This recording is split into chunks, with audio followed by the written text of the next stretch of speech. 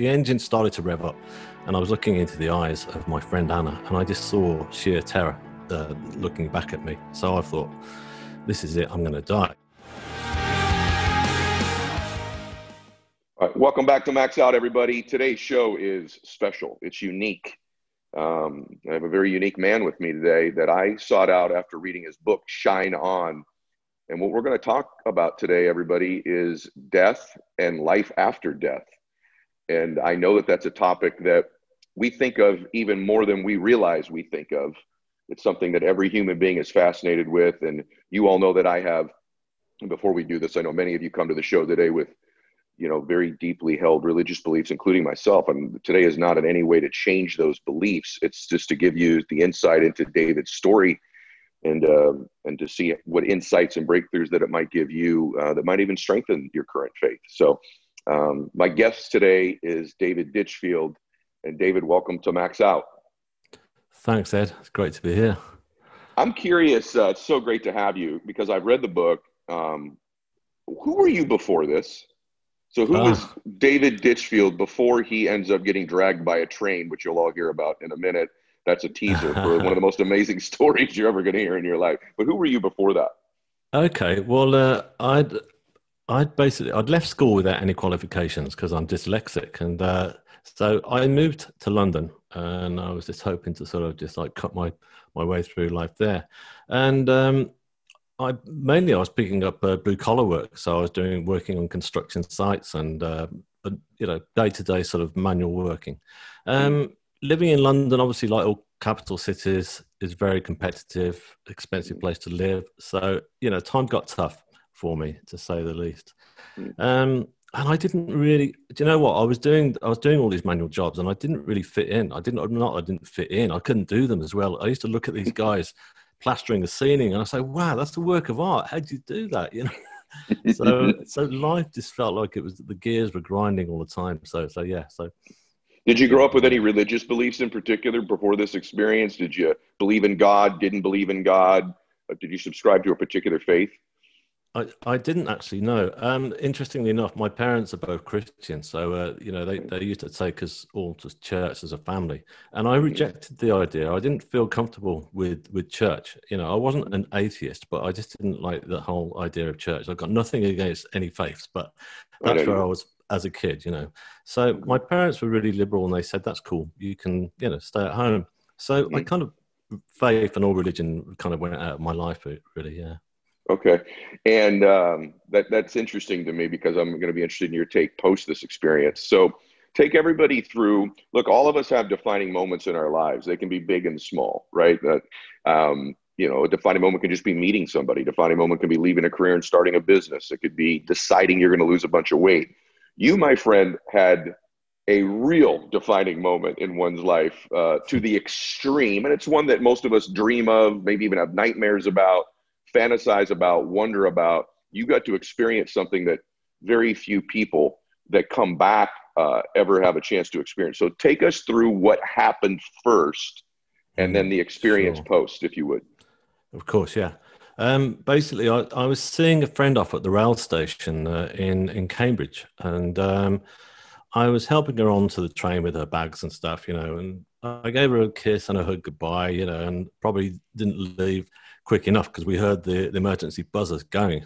And as I stepped back, the bottom part of my coat, it was like a thick sheepskin coat, got trapped in the closing doors as I slammed to. Now, I couldn't pull it out. I tugged as hard as I could. I yelled at the top of my voice for help, hoping that a guard would turn up, but nobody did. So, emergency buttons on the side, I whacked those. They didn't work. So the engine started to rev up, and I was looking into the eyes of my friend Anna, and I just saw sheer terror looking back at me. So I thought, this is it, I'm going to die, because the engines were just ready to go. And the train pulled out, and it pulled out at tremendous speed. I heard every gear shifting, and I lost my footing eventually. I got dragged along the platform, and then I got sucked between the edge of the platform and the speeding train itself.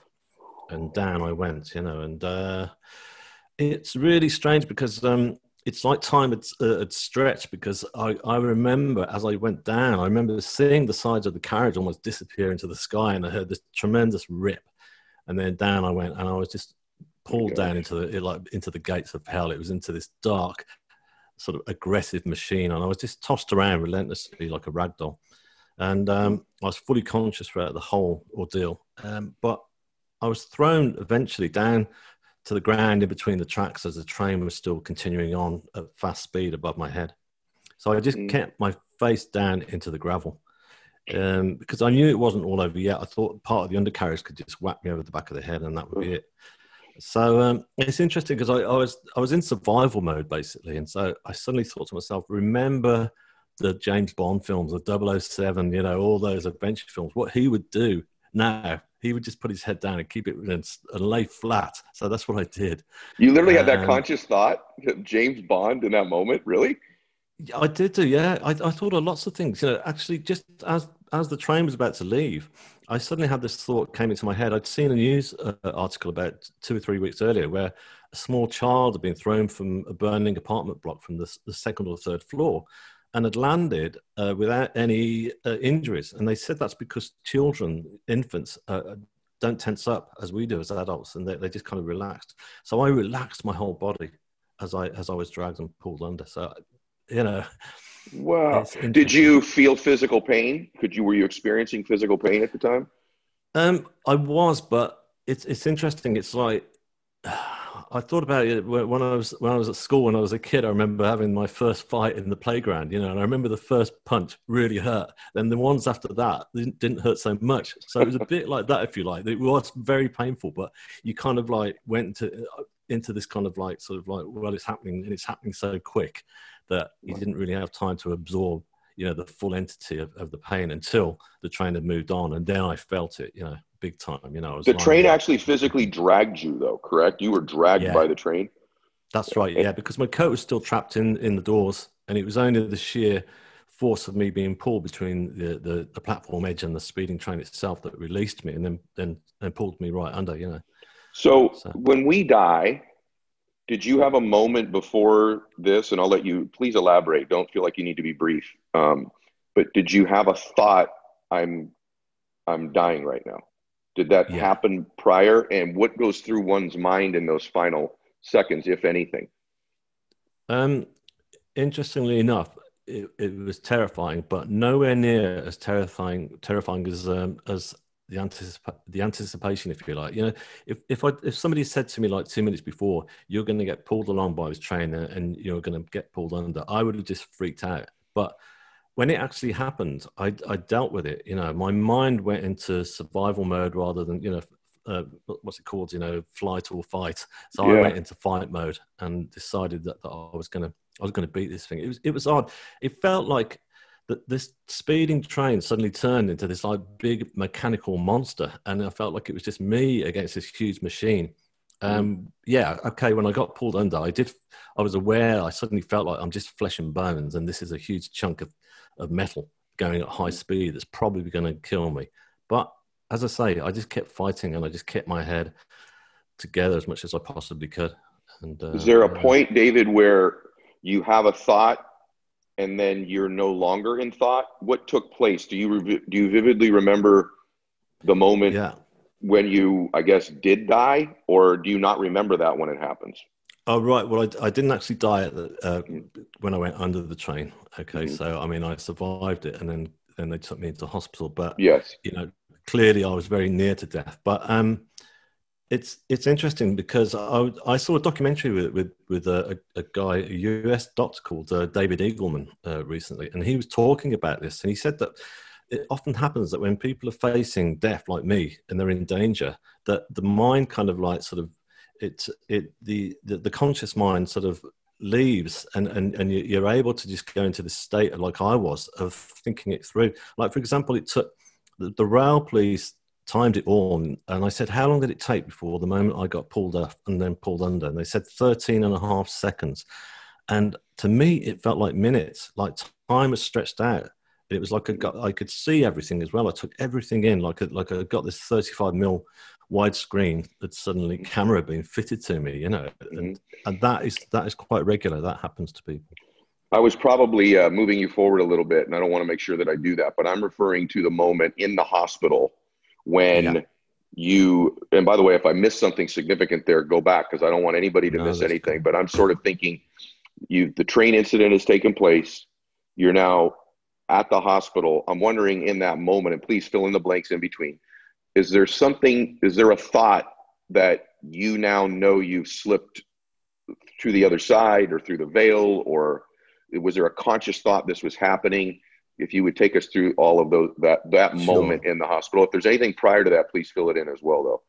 No, that's fine. I mean, basically, they got me off the rail tracks somehow and into an ambulance, and I was in the emergency department, and I was losing copious amounts of blood at this point, and the doctors were frantically running around, and I thought, this is it. I'm scared that I'm still going to go because they sounded scared, and I went from that high anxiety and the sheer pain that I was in to suddenly I slipped into another place altogether, and the moment of transition was quick, but it was very calm, and I was suddenly in what I felt was like a darkened room, and when I say dark, it wasn't in a foreboding dark. It was actually a very comfortable place, and I kind of looked around me to see what was going on, and when I looked around, I saw like these beautiful orbs of colors that were like slowly pulsating all around me, and it kept me calm. I felt very relaxed, but I figured at that point that I had died. I thought, right, I didn't make it.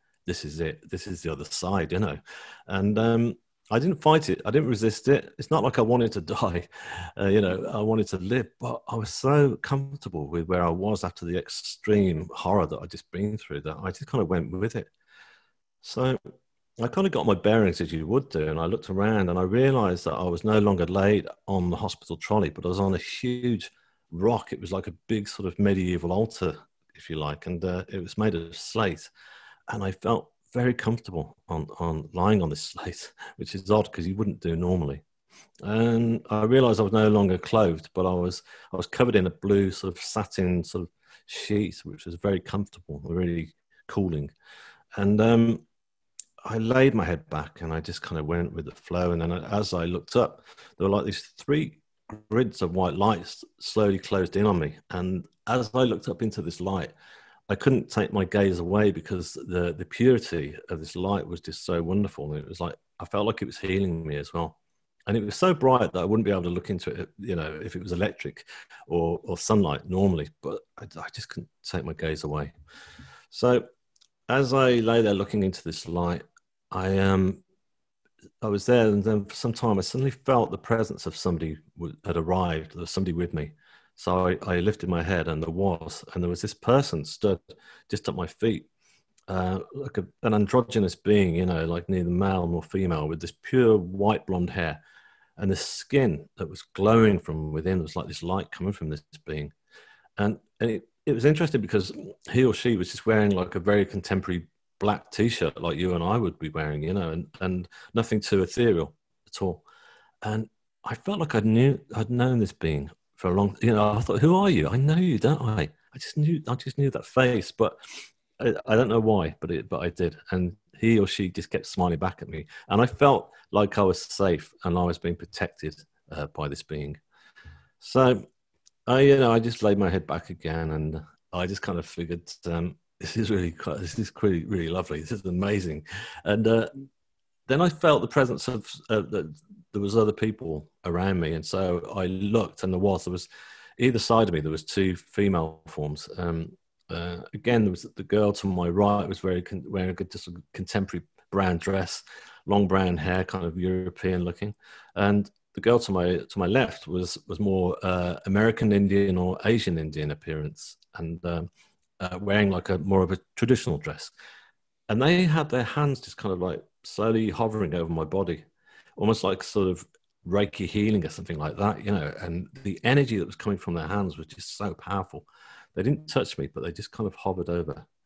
And to me, it felt like they were healing my soul. They weren't just healing the wounds to my body, because interestingly enough, I checked my wounds because my left arm had been severed in the accident from the elbow down. But as I looked, everything was back in place. Everything was fixed, not even a scratch, you know.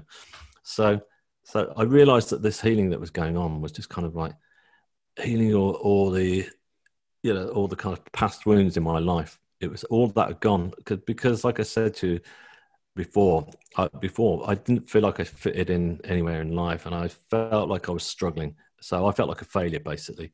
But in this place and in this space, I didn't feel any of those feelings. Everything like that had gone, you know, all feelings of guilt or what have you, had completely dispersed. I So, want to stay with you. I want to interject. What's interesting to me is what you're not feeling to some extent, meaning yeah, it sounds to me as if it's not occurred to you that you have left Earth and have died, and that's would be a scary and sad thing. It occurs to me you're not thinking of, at least at this moment yet, missing friends or family or situations, um, or really even wanting to process everything that's going on, that it seems like it's so beautiful and joyous that you're just sort of enjoying it, and that override any things I would think logically you would be thinking about in that moment. True or false? absolutely true. Yeah, yeah, and which is very unlike me up until that point because I was a very conscientious person, and I carried a lot of guilt, and I always felt like I was the one that was messing up in the family. You know, I remember because my family had arrived in the hospital just before I'd left my body, and my mother was in tears. You know, and I was going, Mom, I was apologizing back in the hospital, saying, Mom, it's always me bringing all these dramas and troubles to the family. I'm so sorry. And she said, it's not your fault, which of course it wasn't. But when I was in this space and in this place, all that had gone. I remember actually thinking about my family. Yeah. I thought, I better check on my family because they're going to be pretty cut up now because clearly I'm dead, you know. And so, Mm. but it wasn't like a sort of, oh my goodness, my family, you know. It wasn't that kind of response. It was like a very calm sort of right. So I tried to look over the edge of this huge rock that I was on, hoping to see them. And as I did look down, I couldn't see them at all. But what I saw was this amazing sight. It was this beautiful, it's like a huge waterfall of stars that was like that curved around, you know, the size of Niagara or what have you. But it was just, instead of water cascading over the edge, it was just millions of stars just sparkling, and just, it was a beautiful sight. And I just thought, wow, this is awesome. I'm not in a small darkened room at all. I'm actually in the universe itself, you know.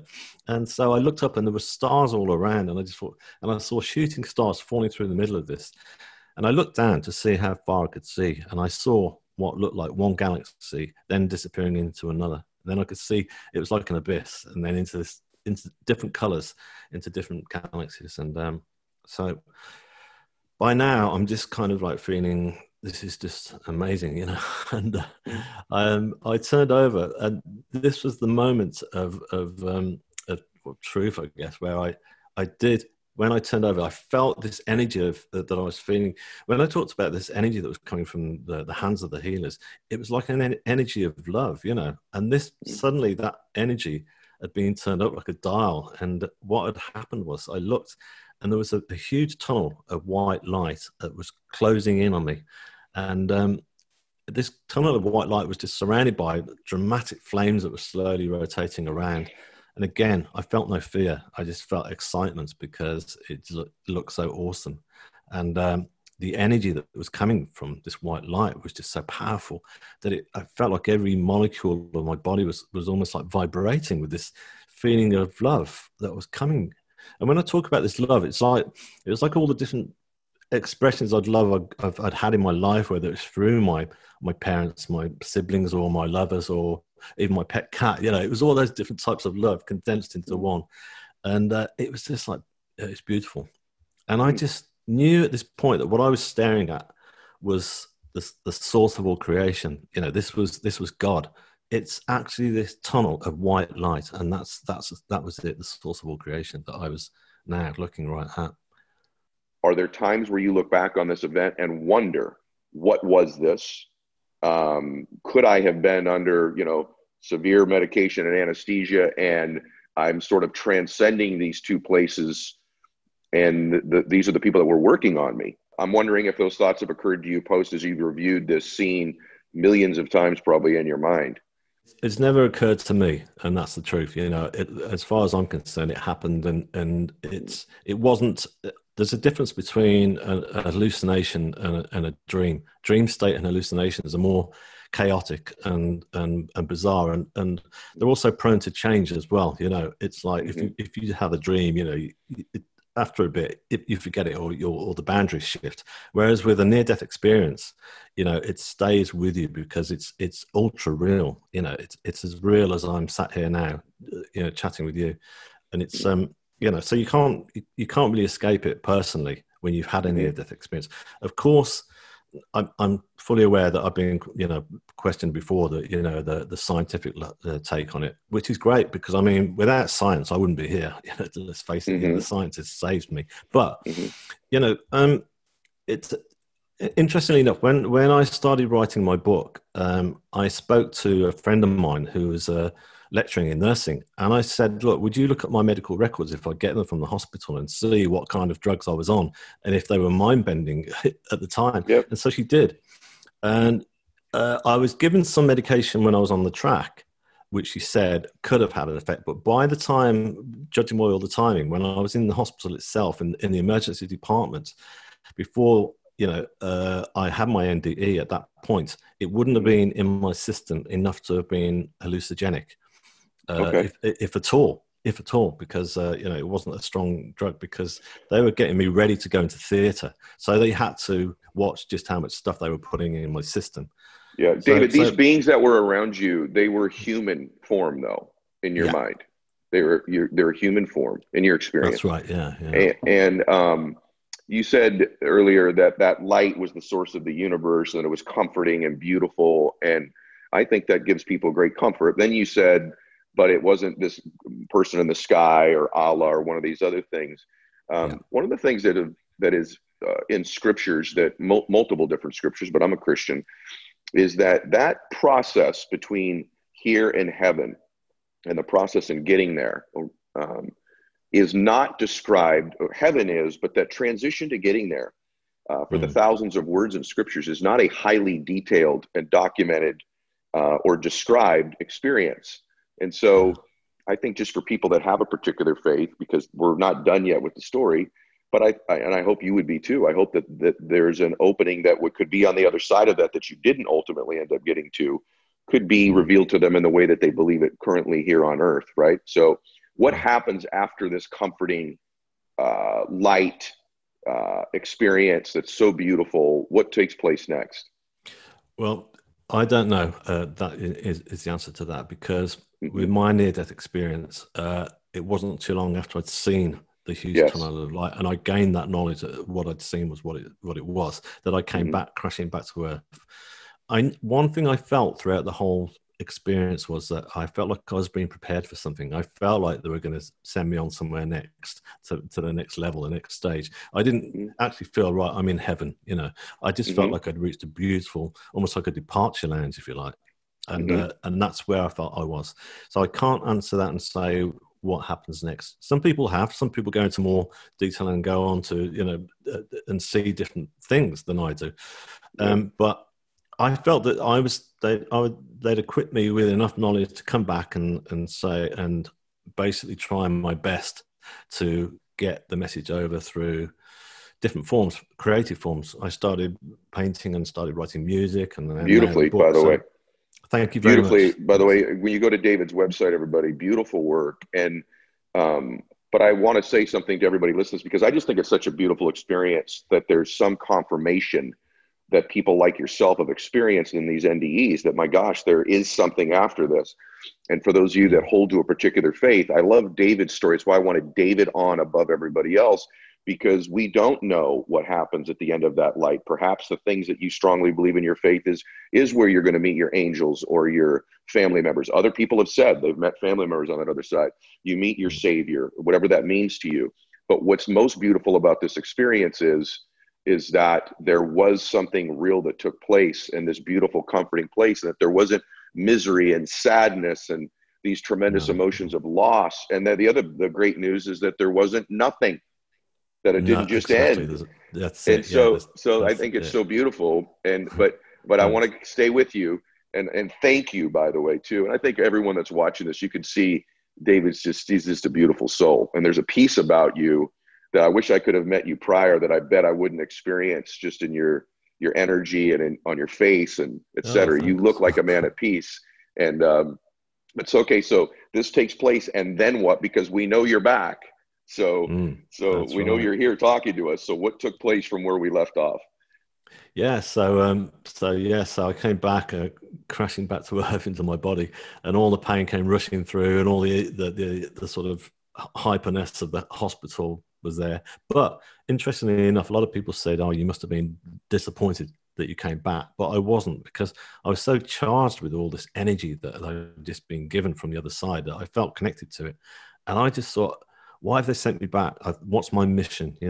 And so they rushed me into theatre at that point. And then I remember I woke up in the middle of the night after 8 hours of being operated on. And I was just in this room on my own with this little R2D2 machine bleeping.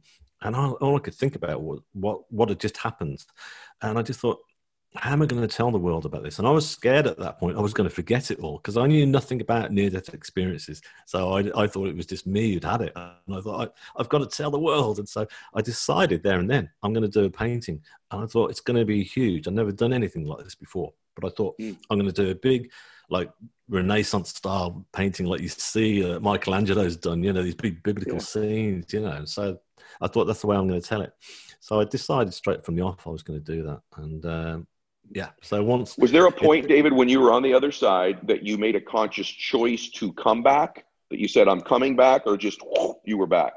yeah, no, they made that decision for me. I didn't have any choice in it, So I'm sure I'd have Who been quite happy to stay back. who is they? Who made that decision? Well, it's for me, it's the energy of the universe and my guides and God. Mm-hmm. Also, so that decision was made there. It felt like a group thing. It didn't feel like it was just God. It felt like because my guides that were there have worked with me still. They're with me, and at that first being of light that I talked about, I feel like that was my soul keeper. That was like my my high consciousness, if you like. They made the decision that you're back. Was there a point when did someone pronounce you dead in the hospital at one point? Did your heart stop? What do you think caused you to go to that other side? Yeah, I didn't actually die clinically. Some people do, but obviously I've looked into near-death experiences a lot now, and it's a case of when you're actually very close to it, when you're facing death. Like I was losing so much blood at that point, that I was in danger of just going. So so they didn't actually pronounce me dead, but yeah, it's amazing that I survived, basically. So you come back, you make the painting, you start, sort of expressing yourself this way. I'm sure that when you tell a story like this, that you have tons of support, where people are like, "Thank you for having the courage to share this. Thank you for changing my life." And then I'll bet on the other side, you have people going, "Why should I believe you?" Right? And what would you say to somebody listening to this? There's several million people will hear this today, and they want to believe you. Sure. And by the way, there's hundreds of NDEs that are out there. The reason I chose David's was, one, the way that he expresses himself. I think he does it in the most respectful way. And I like that there's some mystery left to it that allows people to continue to hold on to beliefs that they, or knowledge, faith that they have to be held dear to themselves, including somebody like myself, because of when it stopped. That's my favorite part of this, is that there's still some requisite of faith and frankly mystery to some of this that allows us to hold on to things that we hold to be true. So what would you say to somebody who just says, you were a guy who hadn't found his way in life, and this is your way now of finding significance in your life? You would say what to somebody who asks you that? Well, I'd say that the absolute contrast in my life from where I was at before and where I'm at now is just like quite a remarkable change. writing, doing the paintings is one thing, but writing classical music with no formal training at all to this day, and I can't even read or write a single note of notation. But I'm writing for orchestras, which even conductors of orchestras and these top guys turn around and say, "I would never be able to do what you're doing. How did you do it?" So it is crazy. So I was given the this energy to be able to do this. So that's one thing. But it's like, all I want to do is, is say to people that, I just want, we don't really talk about death in Western civilization, do we? We haven't done since the days of the plague or what have you. Which is, I'm not saying we should be discussing it every day over our morning coffee, but I mean, we address everything else, don't we? Like birth and marriage and even taking our driving test. So we should at least stop and have a think about what's going to happen, because it's going to happen to us all at some point. Well, David, I have this philosophy that we don't talk about it. I agree with you completely. Yet I believe we're almost in constant thought about it. And the reason that I believe that is because I have a belief that, our soul is being called in a particular direction all the time. So I actually believe that people who live what I call consciously or intentional lives, I think is the majority of my audience, they do think about, there's two things they're constantly thinking about that they're unaware of. One is their childhood and one is their death. And those are the things that cause these emotions that we feel so strongly throughout our lives, I think, is because we are constantly being called to these places. And to be honest with you, my childhood and my death someday and where I go after this are the most important things in my life. Including my family. It's the most important thing. The most important thing to anybody driving in their car or on the treadmill or watching this on YouTube right now is, what does happen to me someday? Yeah. Who am I? Am I a body or am I a spirit? And so I think these are the most important things. I'm curious, one, it's obviously caused you to live, to express yourself very differently. But what about just your attitudes about life? So, everyday people listening to this right now that struggle with, I've got an electric bill to pay, or I'm in a disagreement with my spouse. I imagine the perspective change has to be dramatic for someone like yourself. And do you ever slip back into being that other guy where, things that are pretty trivial end up seeming huge to you on a daily basis? Yeah, of course. I mean, you don't come back superhuman, so you've got all those things that still stick with you. But, you do come back with a knowledge of like, well, hang on a sec, when I was in that place, as I discussed earlier, all those feelings of anxiety and guilt are gone. So I try to go back and remember that. In terms of the soul, the way that, as you beautifully described it, and that's great. I agree with you on that, because I mean, that's one of my takes on it all. And that is that the soul is far too powerful a thing just to suddenly switch off like a light when we die. The bodies stop and then they decay. But I just believe that the soul is so powerful that it continues on. And, so the other thing is as well is like, it's when with scientists and what have you, scientists they're great, but they haven't got all the answers. We're only just touching what's the knowledge of the universe, for example, itself. And I kind of figure, this is what I always say, and that is that, say, for example, love. We never question that, do we? Like, scientists are never looking for an answer for that. There's no scientific equation for why we fall in love with another person and they do with us. But we just let that go. We accept it. So why not accept, the fact that I'm saying, that the soul lives on, and it's a beautiful thing. If I've ever done a show where I want people to feel more comforted and blessed in their life, and also maybe change your perspective too. Like, I assume now, maybe before you were, but I assume you're not afraid to die. No, I'm not at all. Yeah. And so that's quite a big thing to say, isn't it? I'm not going to just come on and say that. So no, I don't fear death at all. So it's how does that change things? Do you wake up some mornings like, I don't know, do you wake up some mornings going, did that happen? Really? Or is it just such a part of you now? It's a part of me. Yeah. Is it really? Yeah. Sorry. Carry on, Ed. Yeah. No. You answered it. I would think that if I went through an experience like that, I would be so happy. I mean, you've basically, for you, answered the biggest question of life. I mean, that's a pretty big deal, brother, It is a big deal. I mean, I'm going to be honest with you as well. And that is that when I first came back from the whole experience, when I was just so charged with all this love and this energy that all I wanted to do is give this love out to everyone.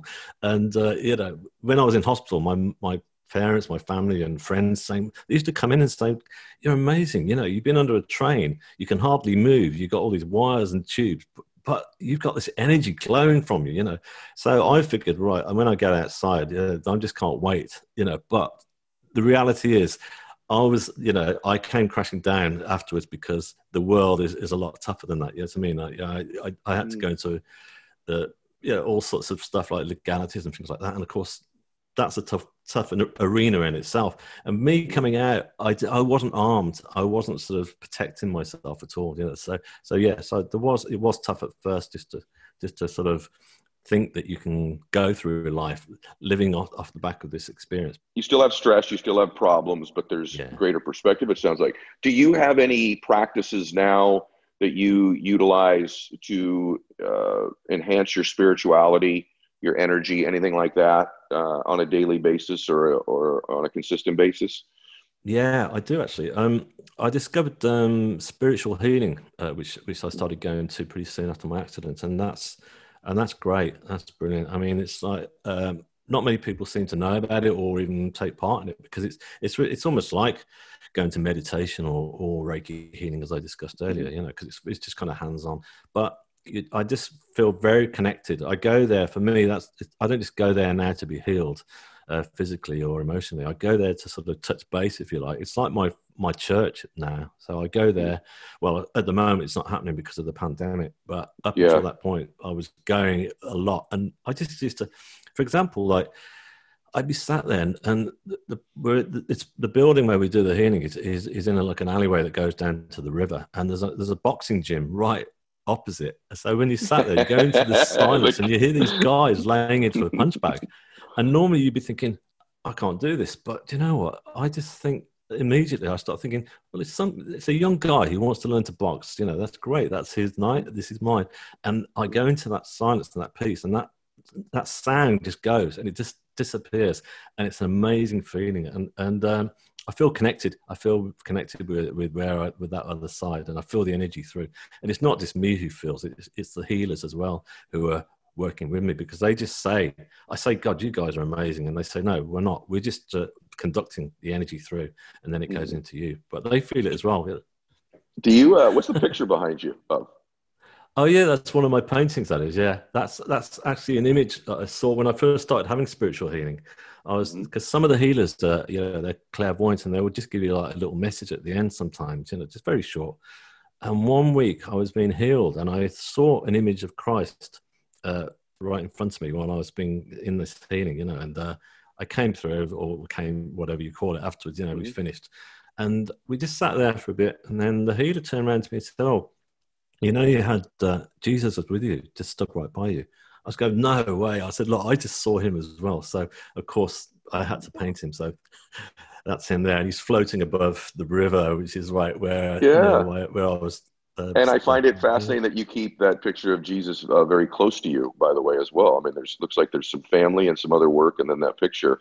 What did your Christian parents think of this whole experience? I'm curious. That's a good one, because it took me about a week or so to tell them, because I thought they're not going to get this, because I thought it's just going to, it's not going to be part of their teachings or whatever, in the church. And I wanted them to believe it. So anyway, so when they sat down, it was in the hospital. I said, I've got to tell you something. This is something really important. So I talked the whole story through, as I've just told you. And my mum just turned around afterwards. She said, "We know."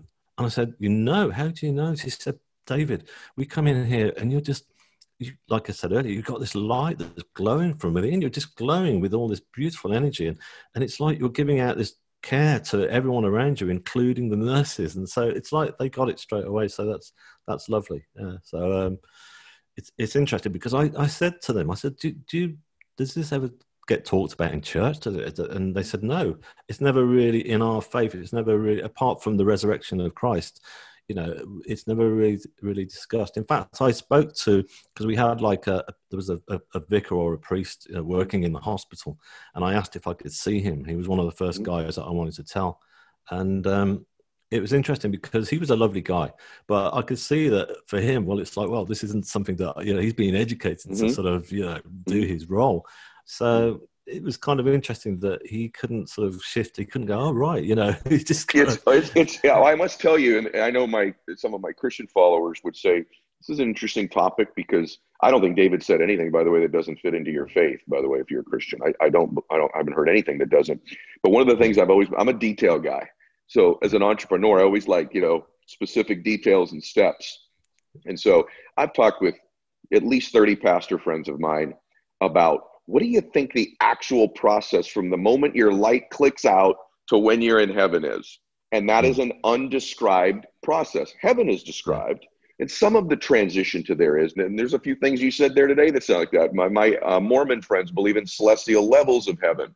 And so these things in most faiths are under-described when compared to the other elements of detail about how to live our lives better, and the works of Jesus, for example, in the Christian faith and his teachings. This process is one of the least detailed in description. I know a lot of my listeners say they'll begin to send me descriptions, but I'm talking about in comparison to other things. So this entire story fascinates me, and it's extremely interesting to me. Let me ask you this, David, a couple more things. Most people that listen to my show, I think, live intentionally, meaning they want to live a better life. They're not sort of just, unconsciously zombieing through their lives. They feel emotions deeply. They want to win. They want to dream. They want to achieve. They want to contribute. They want to make a difference. You wouldn't even be listening to something like this. You wouldn't be taking the time. You'd be listening to music only if you weren't one of those types of people. What would you, just life lesson overall, perspective life lesson about, the time they all have left, if they're 20 and they've got 80 years left, or they're 60 and they've got 30, whatever it is, what would you just say about what you've discovered about life and its meaning to you, and maybe that you would share with them? What I would say is be authentic to yourself. Self-love, that's what I learned from the other side. I didn't have that throughout my whole life, and once I'd learned self-love, then I got self-confidence and self-belief. And then I realized it was just, whatever I do now is completely authentic to me. It's like my pathway that I'm taking, when I started doing the paintings and writing the music, I didn't think, right, I'm going to get, I want to get a record deal with this. I want to get it out. To, things started to, doors opened of their own accord, because I just focused on what was there in front of me. So, it's just kind of like being in the moment, if you like, as well. That's another thing, is just like try and stop and be in the moment, and just relax and just focus on what feels right for you. Don't try to aspire and push doors open that don't actually belong to you, because that's never going to work out. I'm just curious, did you ever have an experience where you saw yourself in the hospital, where you looked down and saw you? I didn't do, no. Yeah. I know there's quite a few accounts where people do, they see themselves down, but I didn't actually see myself, no. Okay, I'm just curious about that, because that is a consistent theme that I've heard with other people that have gone through this. What I wanted to do today, and you've done it, brother, is I wanted people to just first hear your story and feel your spirit. And I'm hoping that whatever faith you came to this program with today, that it's strengthened, that there's some comfort in knowing that something happened after this man's body stopped working. And it was beautiful. And it was so beautiful that he wasn't even feeling the normal emotions of, I better go back, I'm in pain, all of these beautiful things. And so I hope that everybody felt that today, and also your wisdom post, coming back about, life and what it really means to be here. And I just think you're wonderful. And if they want, by the way, if they want more of you, it's actually shineonthestory.com. Okay. So you want to be the book, shineonthestory.com. .com, yeah. Okay. So guys, I recommend you get it. There's a little bit more detail than obviously that we've covered today, and all the way from, probably 8 o'clock where you are in the UK, right? You're in the UK. Well, yeah, roughly around that now, yeah. Okay, so thank you. Doing an evening interview. We're morning here in the United States. So it's a pleasure. I loved it. Enjoyed it very much today. Great. I'll let everybody draw their own conclusions, make their own decisions, and I look forward to talking with you more in the future, David. Everybody else, make sure you follow me on Instagram. We do the Max Out 2-minute drill every day on Instagram. I make a post 7:30 Pacific time. If you make a comment on my post in the first couple minutes, or you just comment on every post every day, you're in a drawing to win all kinds of stuff. Max Out gear, ride on the plane, tickets to events, you meet my guests, you get coached by me. all kinds of cool winners. We pick them every day, every week. So God bless everybody. Max out. Hey guys, thanks for sticking around. If you'd like more, click the videos right here. They're exactly what you need to see next. And if you're new here, hit subscribe and become a part of the Max Out community. And tell me what you think about the videos in the comments below. I read all of them every week, and I select winners that get all kinds of prizes, gear, coaching calls with me. Make a comment.